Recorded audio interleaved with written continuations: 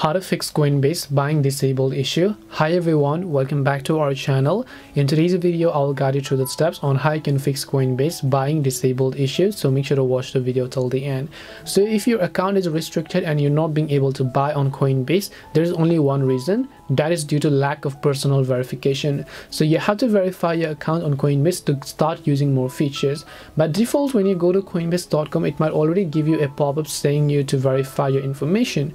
In case you don't find it, on the right hand side as well, you can see verify your ID button. Again, in case you don't find this, then you can click the photos icon from the top right, go to the option called settings, then just go to the option called account limits at the very top of the menu bar.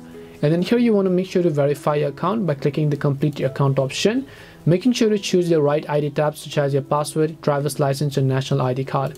Depending upon the type of document, make sure to click the photo and then upload them for both front and back side. Then click on the upload button and then your identity will get verified. Once your identity will be verified, you can just try to move to level 2 and verify that accordingly as well. Then the buying restriction will be successfully removed. This way you can remove or the buying disabled feature on Coinbase. Hope this video was helpful, and if it did help you, then make sure to leave a like and subscribe to our channel. If you have got any more questions, then feel free to leave them down in the comment section. Thank you very much for watching till the end of this tutorial, and see you soon in our next video.